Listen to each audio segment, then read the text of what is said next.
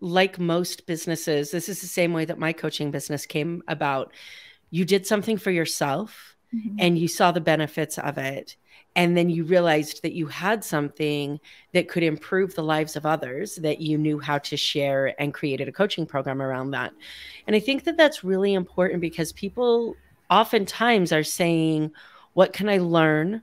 What else can I learn? What other certifications can I get? What schooling can I go to? When what they should be asking themselves is, what do I already know how to do that other people also want to know how to do, that I can teach them? And I think that that's really cool that you picked up on that. Yeah, exactly. And also because, I mean, SEO does not just apply to blogging. It applies to any business out there that is, that has a website they want to rank on Google without necessarily always paying for ads. And it's a really in-demand skill that's really useful for any online owners, business owners, or content creators out there.